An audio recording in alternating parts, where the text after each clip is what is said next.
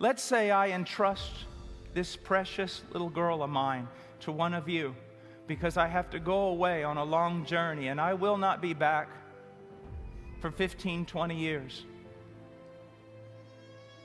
When I come back, I find my little girl dressed like a tramp. You've painted her eyes.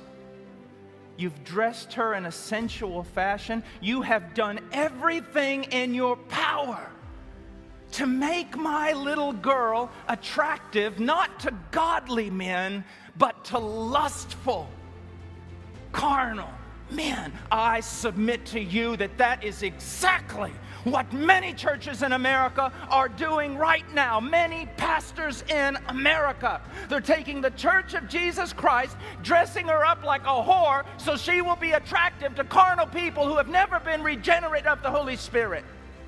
That is exactly what's happening. We must stand against that. Don't have your sermons full of humor and comedy and quaint sayings and little moral stories. Preach the Word.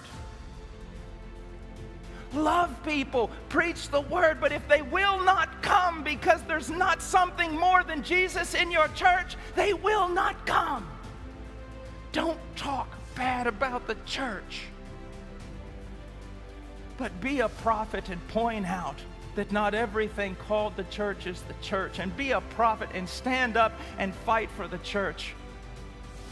If my dear wife, this would never happen, but if she went to Walmart at 11 or 12 at night to get something, and a group of violent men grabbed a hold of her, and you walked by and saw the crime happening, and you did nothing out of fear and self-preservation, the next day when I discover the matter, I will hunt down those men. And after I find them, I will come after you. Preachers, we have children to protect. Yes, we're family men. We have wives to protect. Yes, we are husbands. We have a bride to protect.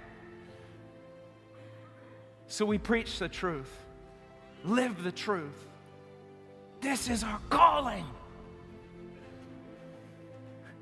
When I think that God would entrust a bride to me, when you think that He would entrust a bride to you, oh, what glory, oh, what terror.